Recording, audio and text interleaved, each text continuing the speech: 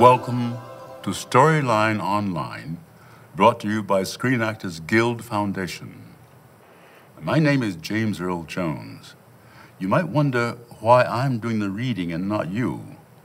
I'll give you a hint.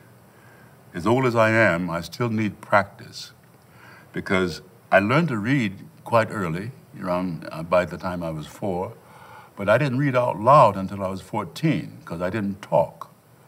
You see, I'm a stutterer, and I'm also somewhat dyslexic, but we'll try this anyway.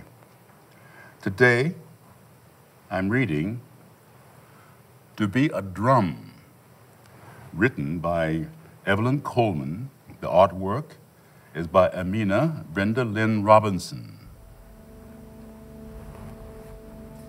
During a morning mist, the fog swirled up around Matt, Martha, and their daddy.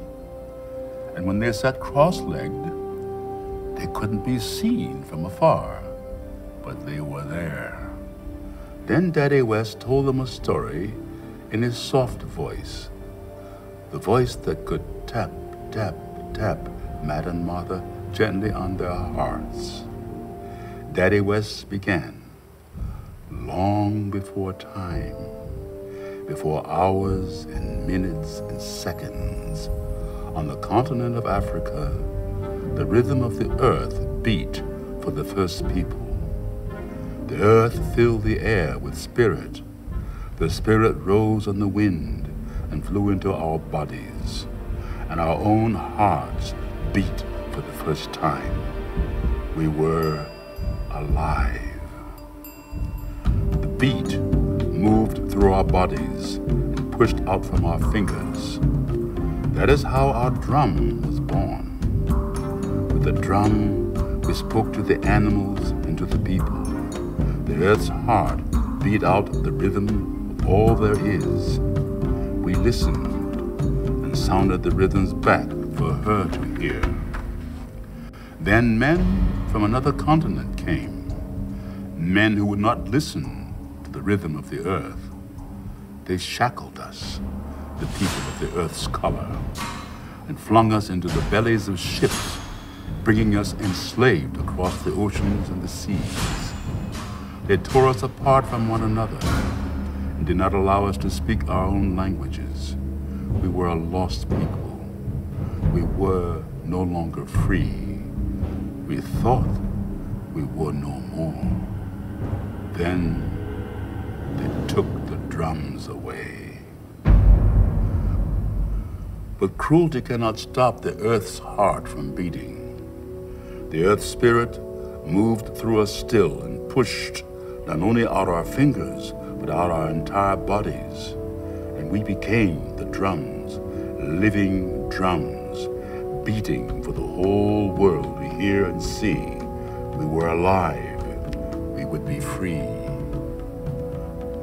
So, when we worked in the fields, we made our feet drums. When we sang songs under starlit skies, we made our mouths drums. When we talked to each other, we made our speech drums. When we stitched our quilts, we made our hands drums. When we fought in wars, we made our courage drums. When we invented things, we made our minds drums. When we fought for our freedom and for our civil rights, we made our communities drums. When we created music, paintings, sculpture, dances, and dramas, we made our art drums. When we wrote down our wisdom, we made our stories drums. When we recorded our memories, we made our histories drums. When we became farmers, scientists, teachers, leaders, entrepreneurs, and tradespeople, we made our dreams drums. We were the earth's people. We were the living drums. We would always be free. Daddy West leaned over and whispered, "Listen, do you hear? He stretched out on the earth, his arms spread like a bird's wings. Matt and Martha lay down close beside and put their ears to the ground too. They waited for the magic to be theirs, waited for the hearing of the earth's heartbeat, waited to become. "I hear it, Daddy West," said Martha. "I don't hear anything," said Matt. "You got to let go, son," Daddy West said. "Be quiet and still. You'll grow to be strong if you learn to be still." Matt let out a deep sigh. His body relaxed, like when he floated on the pond. At last, he heard the earth's heartbeat. "I hear it, Daddy West. I hear it too," he shouted. Daddy West smiled. "And what does the earth say?" Matt and Martha and Daddy West all drummed the earth's heartbeat together. Boom, boom, boom, boom, boom, boom.